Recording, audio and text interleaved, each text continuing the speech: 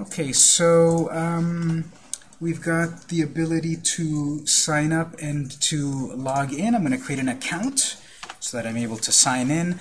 Now, one of the things as we're testing this, I want it so that as soon as I open the project, as soon as I load the project, I want to be logged in. I just created an account here, a@a.com with password A, and then okay, it gets me to home. Well, if I close it and open it completely, remember to mute your devices, please.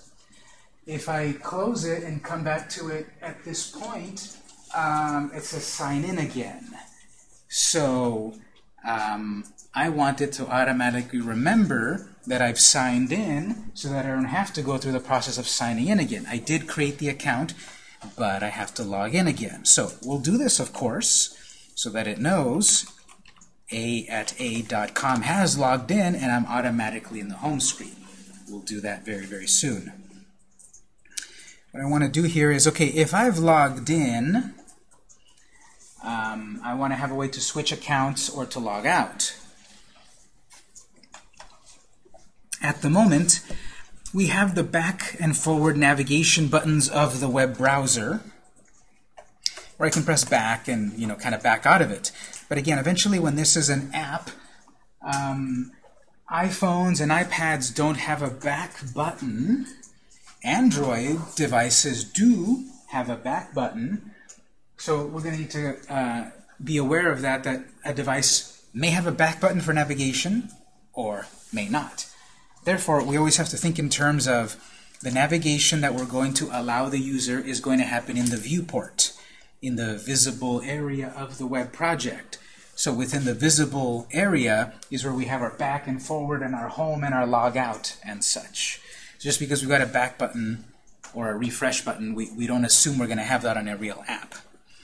So I want to make a way from the home screen to go to a new screen of options or about information so that then I can log out.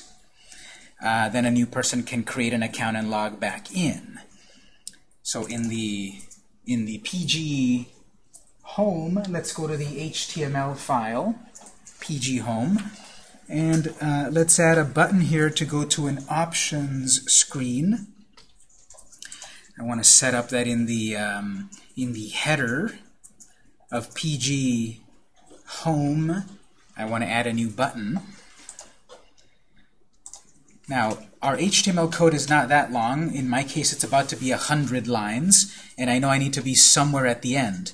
As our code gets longer and more complex, I recommend to get used to using Control F to find in your code.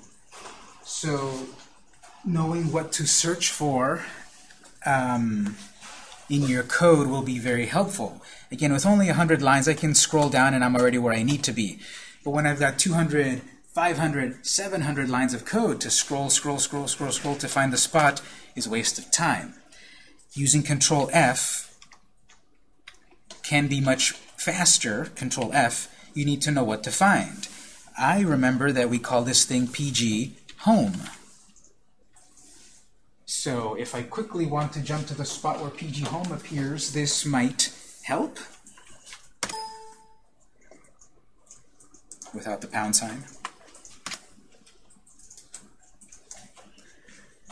So there's a section. It jumped me down to line 82. I was on line 1. I did Control F to find.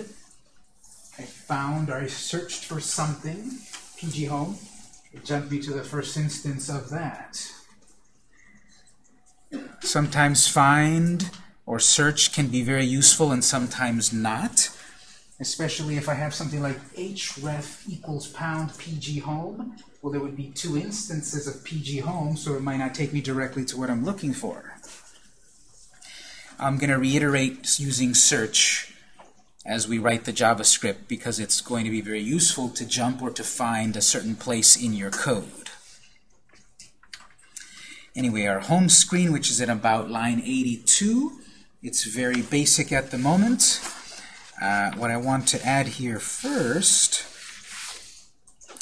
is a button in the header that will have a that will be for options. Let's do this. First of all, this that simply says home, line 84. Let's change that to the name of the app, CBDB. Then still within the still within header, we're going to create a link. We're going to create a button inside of the header. So after H1, we'll create a button called Options.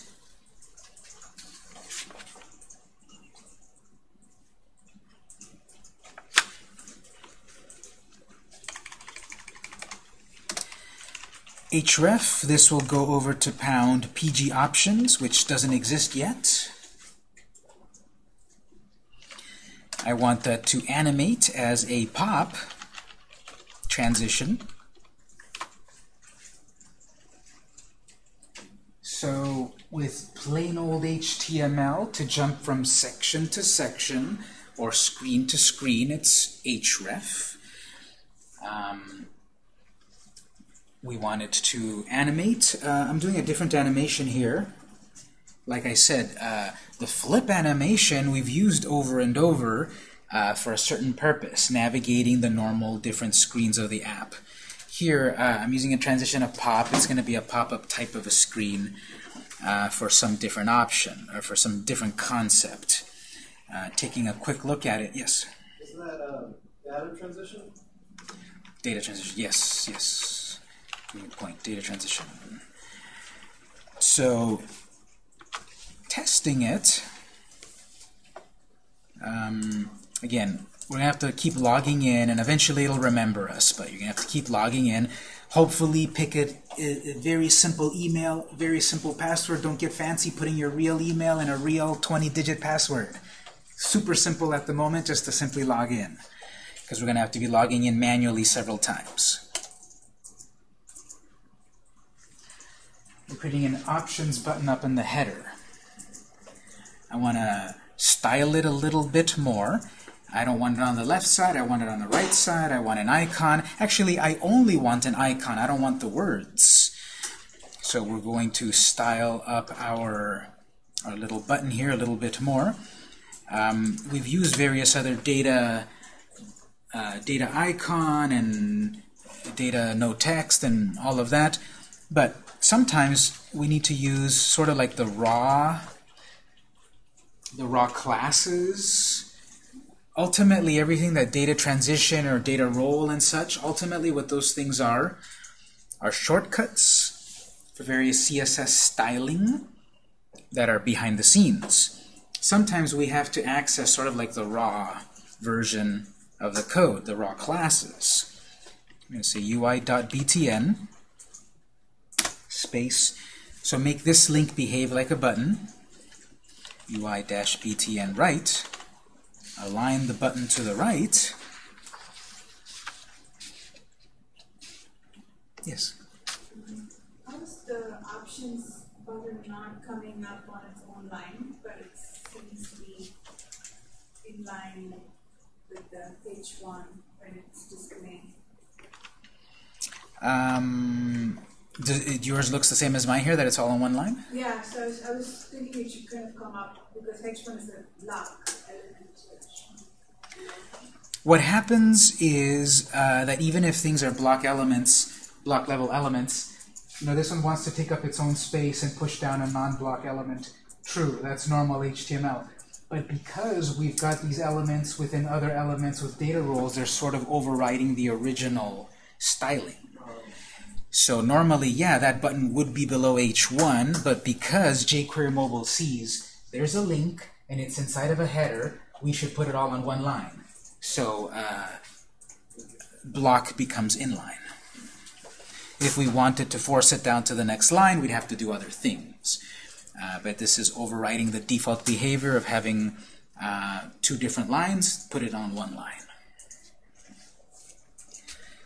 So this is going to behave like a button. It's going to be to the right. Then we're going to have UI-btn-icon-right. The button itself is going to be moved to the right, but the icon inside of the button will also be moved to the right. Because we've got the button, and that could have a button on the left, the right, the top, the bottom.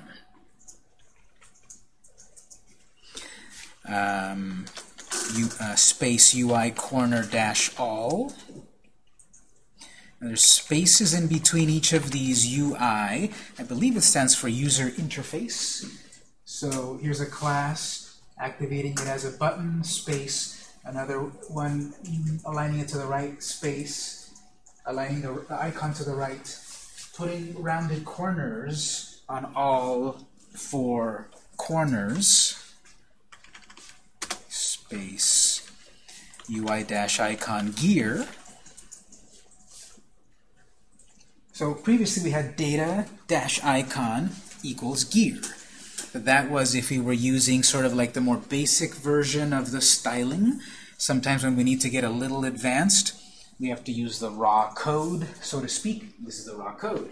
UI-icon-gear. If I wanted a different icon, obviously I just changed that from gear to user or whatever other valid icon name there is. I want a little gear. The gear is often a representation of options in an app. Space. Yes? Is this an exception for, because usually when you put this many attributes, you use commas, so is this a unique experience, is this a unique scenario for classes, or just a unique scenario for UI? Now commas for several other values depends. It depends if you're doing it in CSS or other instances, JavaScript. This is the correct way to do it when you're attaching more than one class to one element. So if I wanted to attach, this is sort of like writing class equals UI button, class equals UI button right, class equals UI button icon right. They can all be chained together by simply putting a space between them. In this case, only matters because it's CSS. Lastly here, UI dash btn dash icon dash no text. This is a long one. So then ultimately here we're saying we're setting up an icon, we're setting up a button, it's got an icon, but don't display the text. Now that's similar to what we had before in terms of data dash icon text POS equals false, something like that.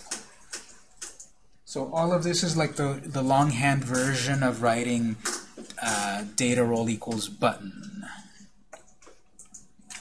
We have to do this because this is a special case. We've got a button in the header that we want to change the default behavior. Even though I wrote it second, I want it to the right, and I want to put an icon and all of that. So we can write the note.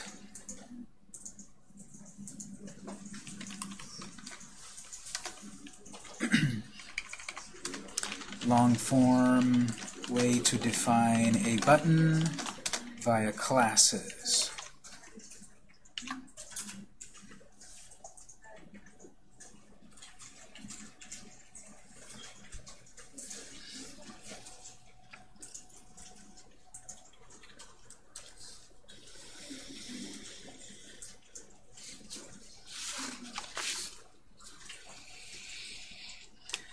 It's a pretty long line, so let me go back over here.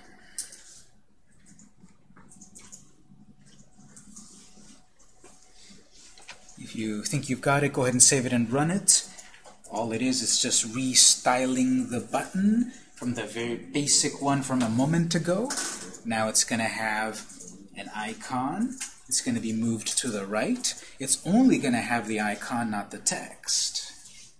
So if I wanted to do something beyond what the basic would give me, in this case I have to use the classes, the CSS classes built into jQuery Mobile. These UI-whatevers, they come from jQuery Mobile. Checking my result in the browser, again logging in. All of that was to create a little icon on the top right corner of the header. Because the default is going to be on the left side. No icon. So the default isn't what I wanted. I wanted to change it up a little bit, so I had to do that.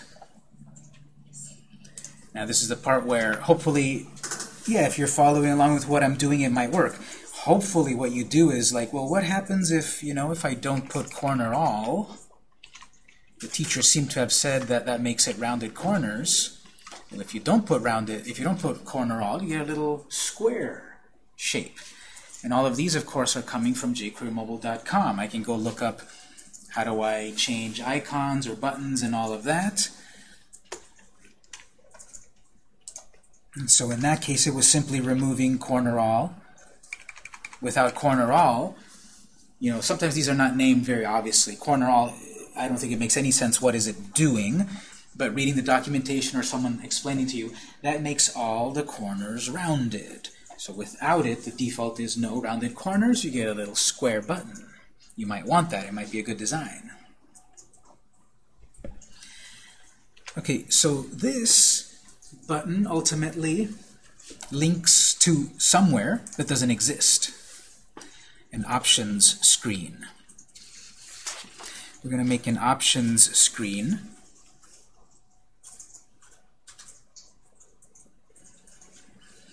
We can copy and paste, but just for the practice, since it won't be a very complex screen, we're going to create a brand new section, PG options. So after our home screen here,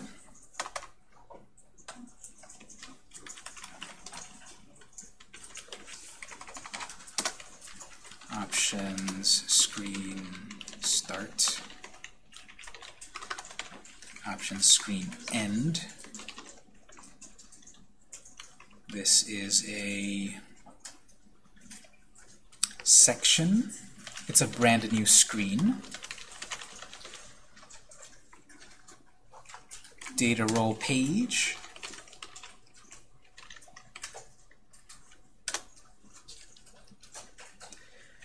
Data dialog true. I want it to behave like a dialog box. We've seen a way to do it via JavaScript to make a screen appear as a pop-up when we had those error messages or the successful login. Sometimes we need to make a pop-up happen through HTML. So the syntax here is data dialog true. We had previously divs that had data role pop-ups. Well, those needed to be opened via JavaScript. This pop-up, this dialog box, will open via HTML. Needs an ID, PG options. That simple HTML button will open this screen, so it needs the ID, no pound sign. Remember, the pound sign is only in the href. Not in the ID, because you can sort of think about it as ID equals means pound sign. Make a note here as well, just for the distinction. An HTML-based pop-up screen syntax. And you can note on the other spot where we made those error messages that popped up via JavaScript. And the syntax here is that we've got something with a data dialog of true.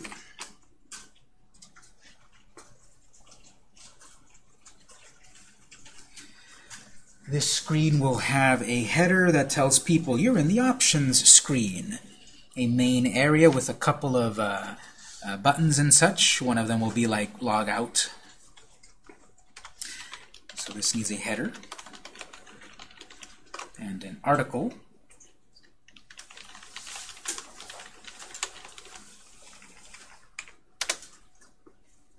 So that the header behaves like a header. What does that need?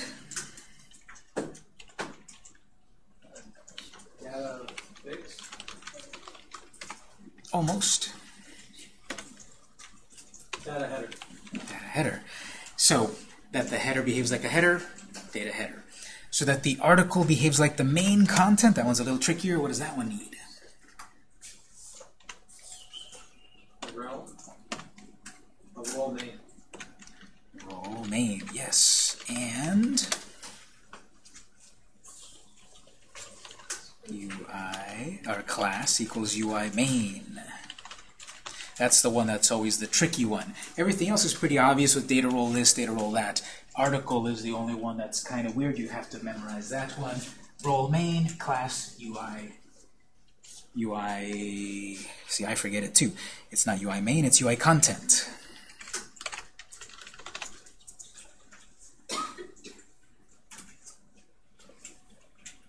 You don't have to fix the header, fix position. Not on this one, because it's going to be a pop-up. It's going to appear always in the center of the screen, so we don't have to fix it to the top. At the top here, we'll have some sort of text that appears to the user that tells them you're in the options screen.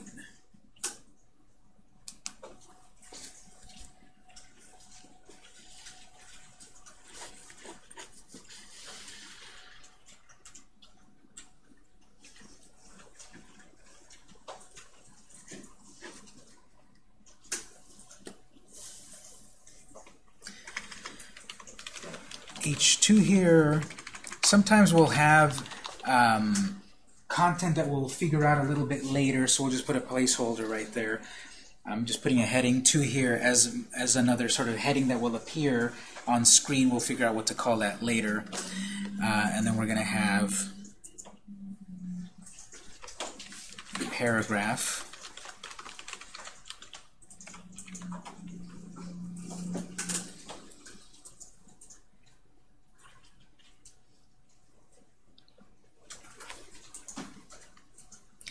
So this options screen will be refined as we go on through the app.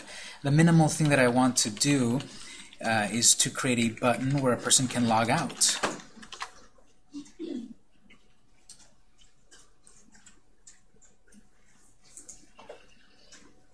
So if you think about many of the apps that you use, there often isn't a very straightforward button to log out. You often have to go to some other sub-screen.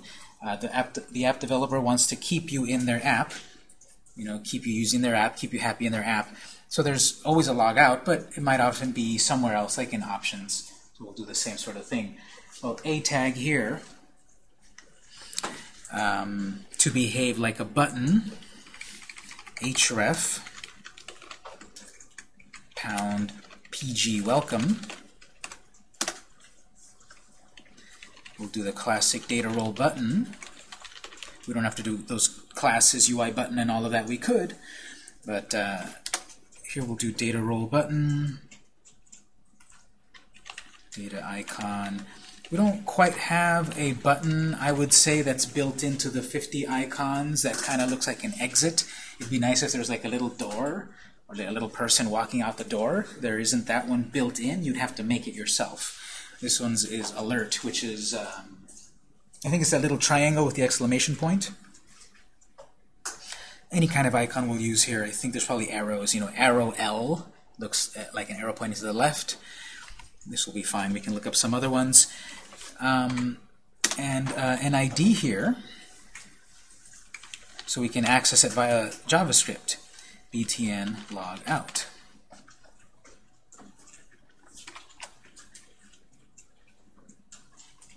Okay, so if you step back for a moment, this is a button that's going to log out. It goes back to PG welcome. Welcome is the very first screen a person sees when they first install your app. They see welcome. Then they can log in or sign up. This would simply and technically take you from home to welcome, but it doesn't actually log you out.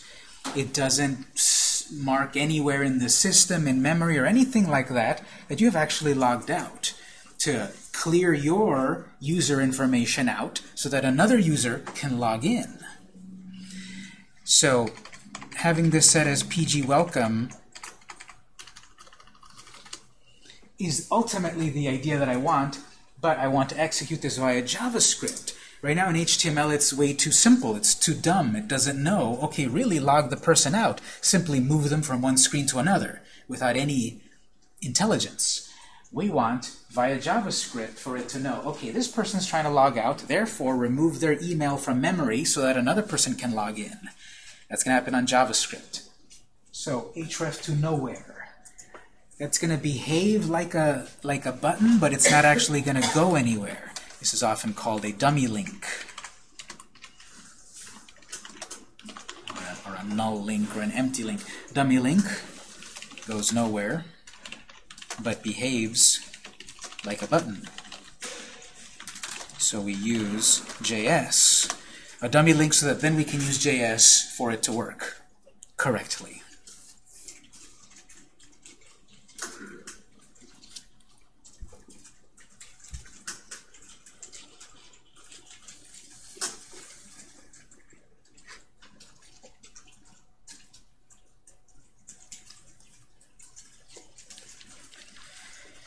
So therefore, it's very important to have this ID so that the JavaScript, in its own world of JavaScript, can see the world of HTML, can latch onto it via an ID. We can latch onto that button in the JavaScript so that when someone presses the button, something happens in JavaScript.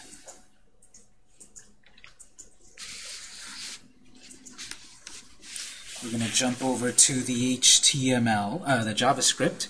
We're going to jump over to the JavaScript file, create a HTML, create a JavaScript object of that HTML node. So make sure that ID is there. I'm going to copy it just in case I misspell it in JavaScript. I'm going to save HTML. Well, let's take a quick look at it in the browser before we get too ahead of ourselves, just to see how the screen looks, or how it should look. Again, you're going to have to log in every time for the moment. Options screen, pop-up, log out button.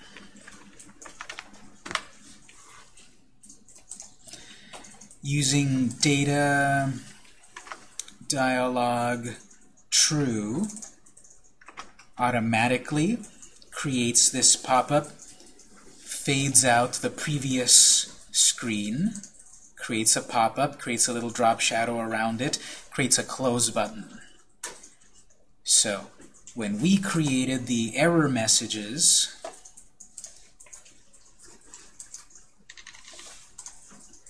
those were divs that we then created very simply. We created, right now, a pop-up box that behaves a little bit more completely. So that's a couple of ways to do it. Logout shouldn't work yet, because we removed #PG welcome. But this is how it should look at the moment. And then we'll write our JavaScript so that when a person clicks logout, stuff actually happens. Let's jump over to the JavaScript. Near the top of our code is where we're creating all of our objects. Let's create another one. So line 20, remember to change that to a comma, because we're doing one more.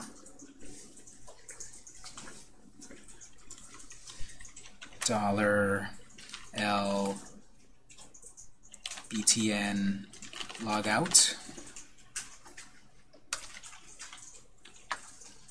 equal to the jQuery selector. That whole $parentheses is the shortcut for the jQuery selector, which is document.getElement by ID, basically. Semicolon, quotes, pound. Now here, don't forget the pound.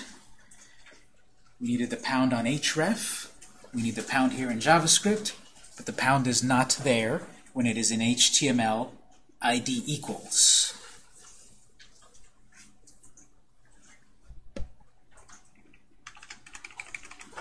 Semicolon at the end there. And here's another thing here, completely just for aesthetics. You don't have to do this, but I like how this looks. Tabbing all of these over, now that's some pretty code. It worked before, fine, but here now it looks nice. And part of good code, I think, is also nice-looking code.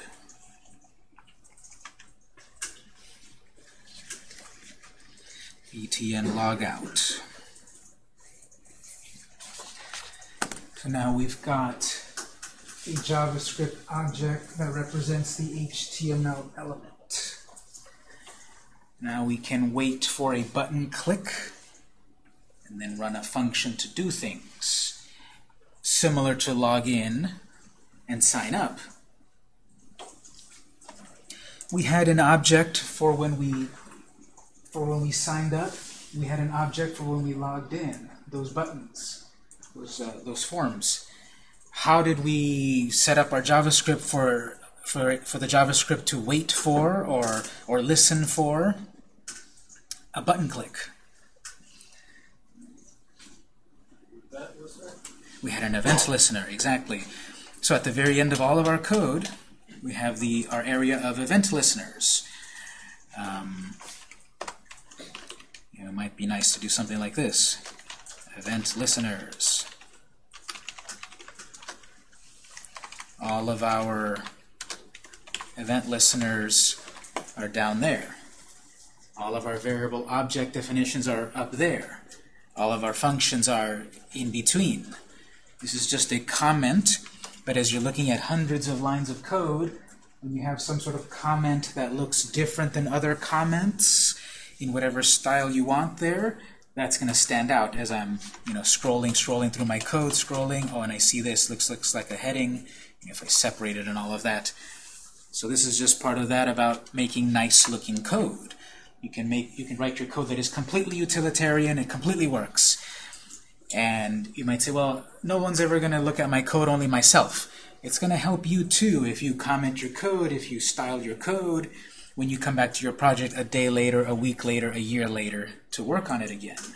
And when you work with several people, that is so imperative to simply comment code, explain what it does, make little styling to show here's all my variables, here's all my event handlers, here's all my functions. Here's all my code related to this one action. Here's all my code related to that. So comments, I recommend them.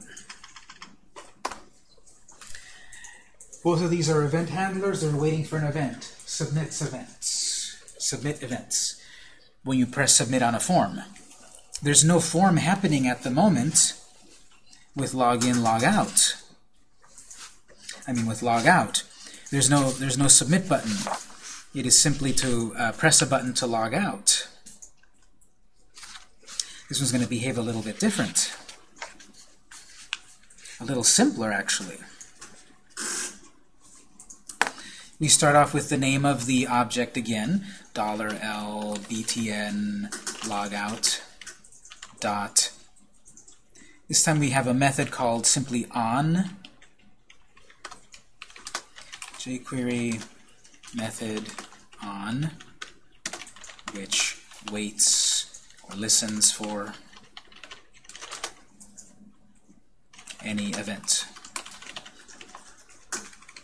We have specifically submit. We're waiting for something to be clicked on that is a submit button. That one's that purpose. This one is on. So on the event of something. And the something would be submit. These are pretty much equivalent. On submit is the same thing as just submit. So we use the short one. We're not submitting anything here. We're simply clicking on something. And we have click, right-click, double-click, click and drag. We have all of these possible events. So on an instance of an event, and the event is click, on click, run a function. Comma. On our code above, we had function, event, and then we named the function and passed the event. We needed to do that method, or that syntax up there, because we were dealing with a form that has a built-in behavior, which was the refresh behavior, which we didn't want. That's why we have the prevent default. At the beginning of these functions, we have prevent default. Don't refresh the screen. So we had to write this syntax to take care of that refresh. because we're not dealing with a form anymore, we don't have to be that verbose.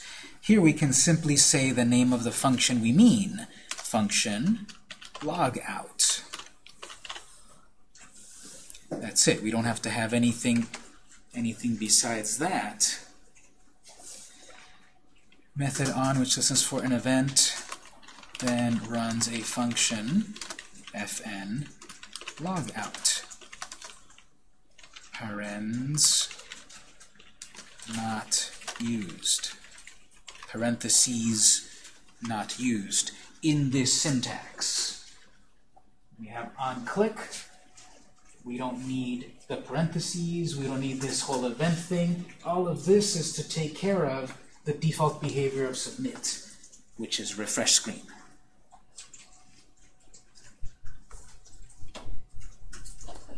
That's our event handler.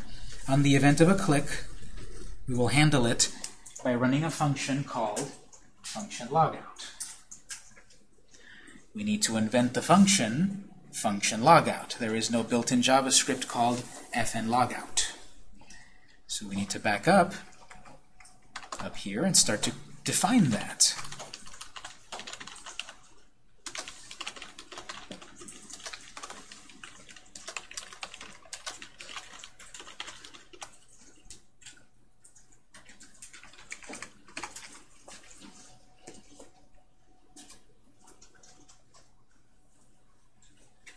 So the short answer, when we deal with forms, we need to make it the syntax longer. When we deal with plain old buttons, we can do the syntax a lot shorter.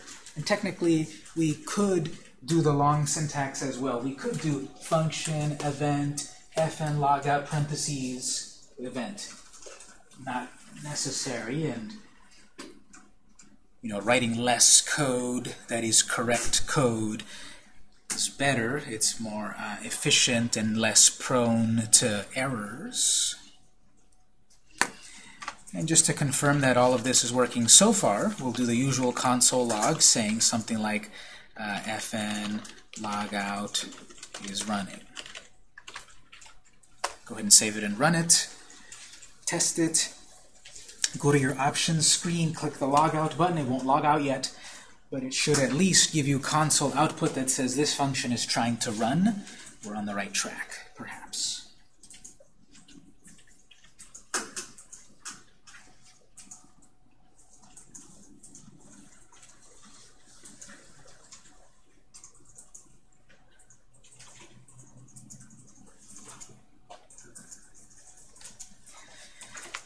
Let me check mine, and if yours isn't quite working, we'll pause there to make sure it works. Let's see here. So, I'm going to refresh my code, log in,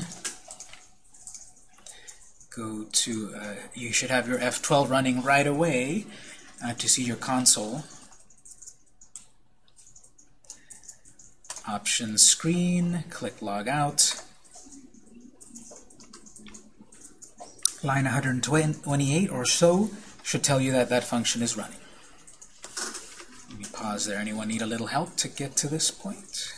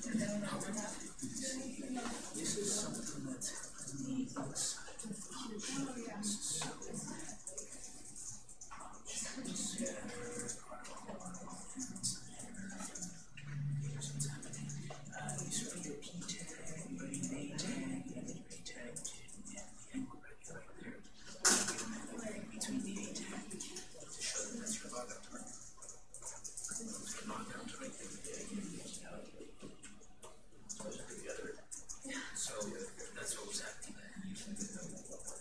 A tag started, but you didn't hit that correct. You're coming into those tags.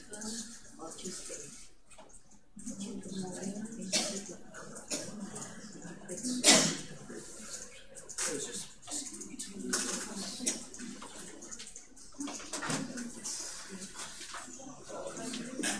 let's go to your JavaScript.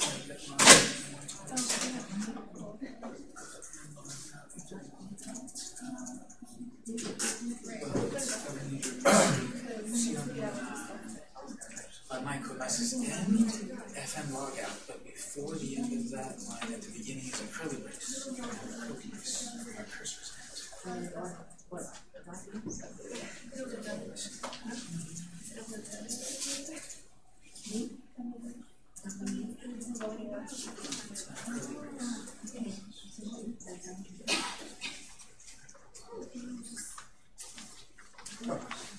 It's pretty much filler. It doesn't go anywhere. Yeah, I haven't passed that yet.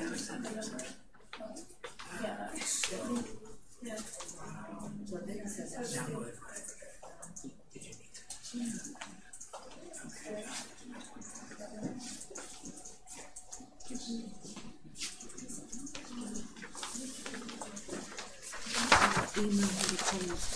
Yes, of course. Yeah, go ahead and do it.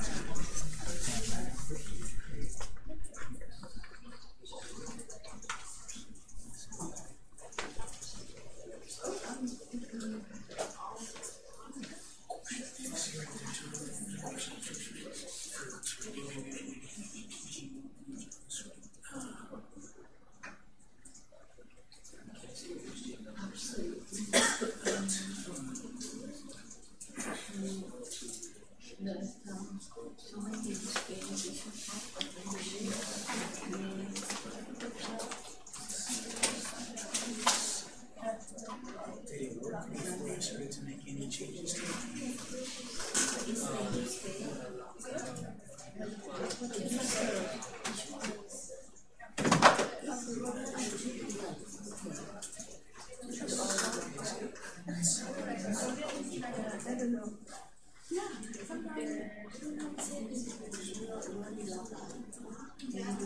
Check it also.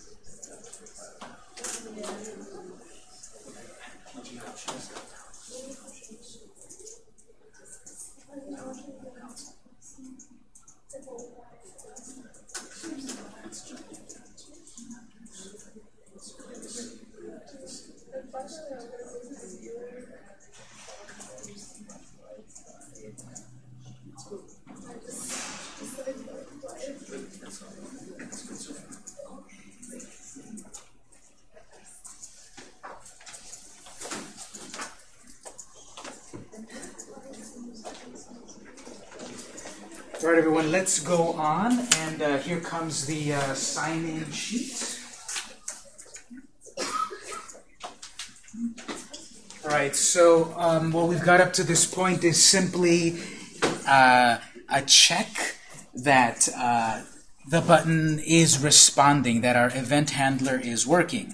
If in your output it simply says that little message, you're on the right track. If it simply says function logout is running, that's all we need so far. That's showing that, yes, clicking or tapping that button is giving a reaction.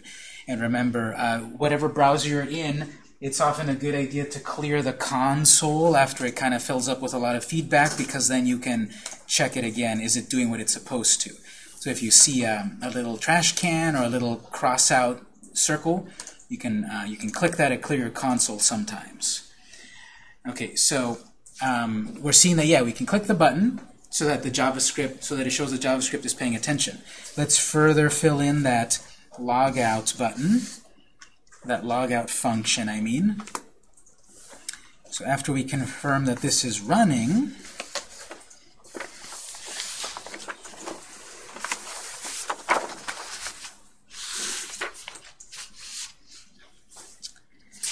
we need to do a few things.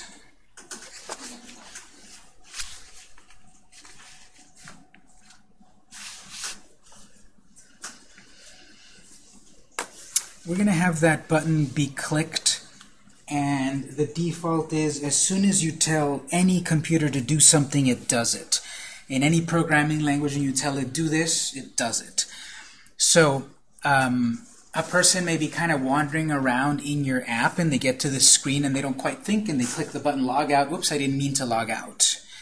Let's set it up so that it confirms with them. Are you sure you want to log out?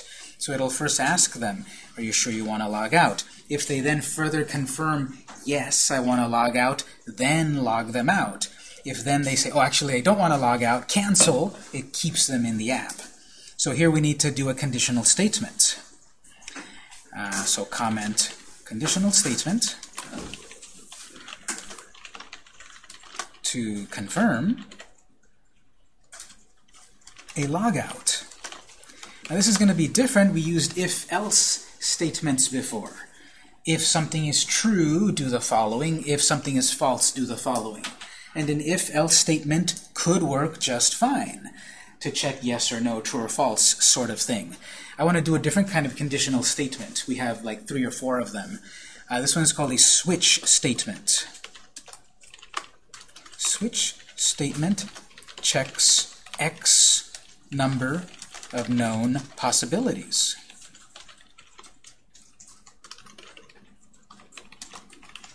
And executes a result based on one of them, or a default if all else fails possibility.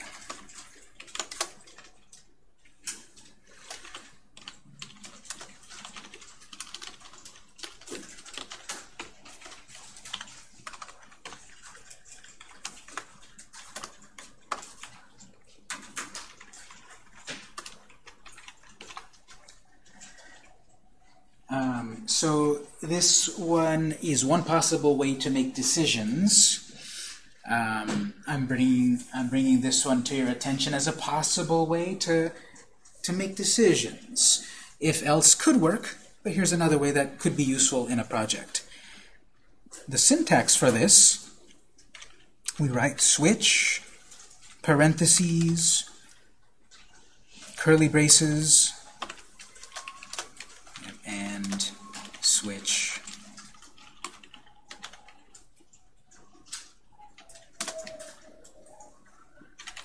Checking if they really want to log out or not.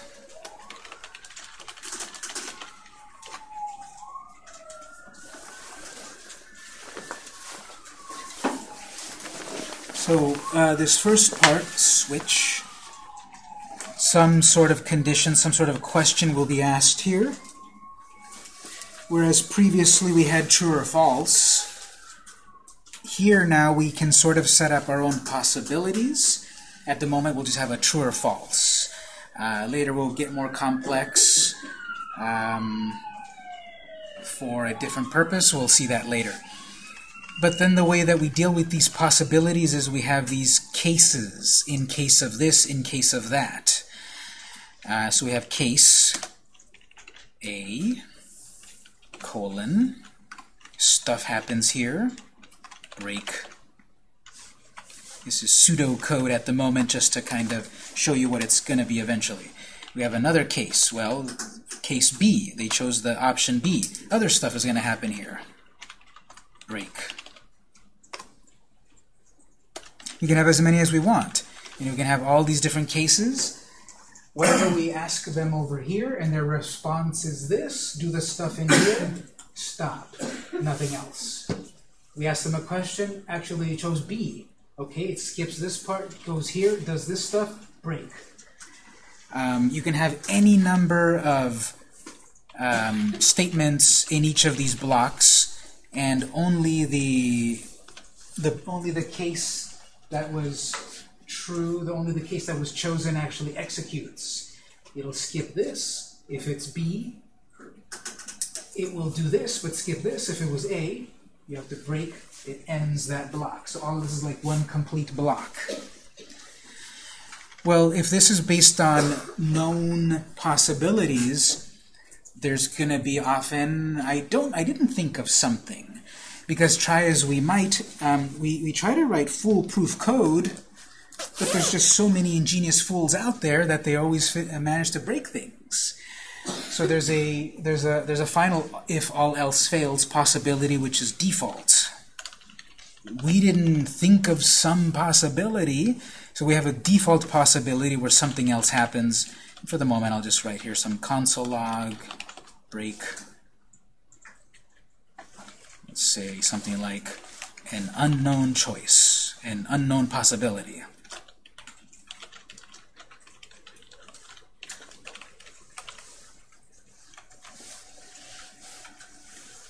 Because we may have, like, we give them 7 choices, and somehow they managed to break things, and they chose something that wasn't part of the 7. So we should have some sort of default that deals with something we didn't think of. So that's a possibility we didn't account for. The default.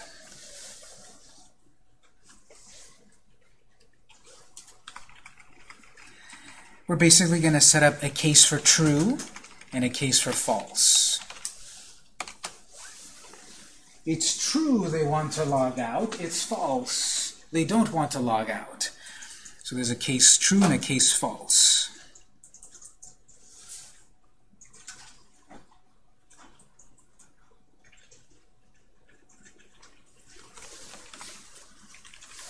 Console log.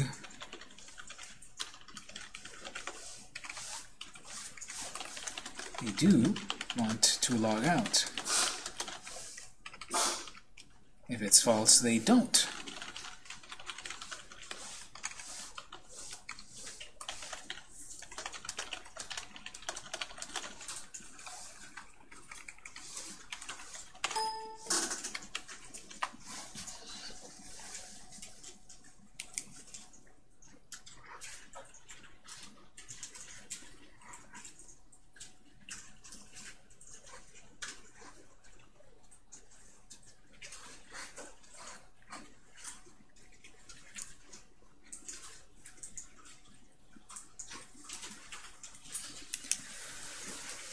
So really, if we're asking them a question, do you want to log in or do you want to log out, there should be only 2 possibilities.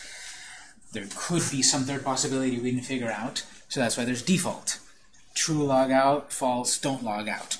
Well, the way we check that is up here in the condition, up here in the parentheses. We have a built-in JavaScript method that can ask a simple question. We'll have a more complex one later on when we actually set ourselves up as an app, because when we get to the part of the class, part 2, in 2 weeks, where we deal with actual devices, we'll be able to tap into features of the device that are a little bit more powerful.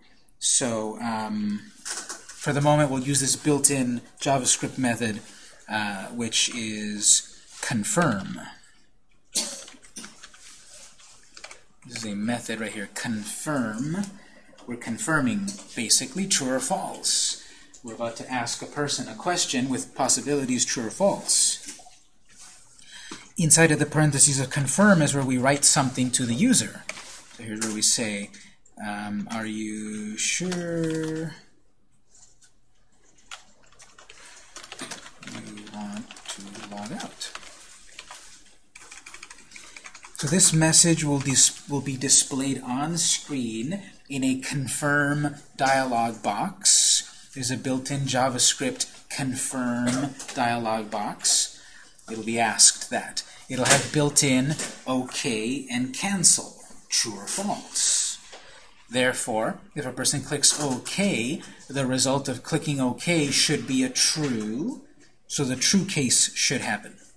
If they cancel, the result that comes back to the code should be a false, then the false case should happen. There shouldn't be anything else besides OK or cancel. They may somehow press Control-Alt-Delete or do something, and a third thing happens, so then it goes to default. Let's go ahead and save and run this. Let's test this. Let's see if we get that. Click the Logout button and see if you get a pop-up, and then your message should be there, which should be in quotes. Check your console, and you should see what happens with a cancel or an OK. So I'm going to run my code. log out, pop-up. Are you sure you want to log out? There's my message. If I click cancel, I get the case, line 138. They do not want to log out. If I click log out and say OK, I get line 135. They do want to log out. If I click the X on the top left, nothing should happen because I ignored that. You know, there's only two possibilities here.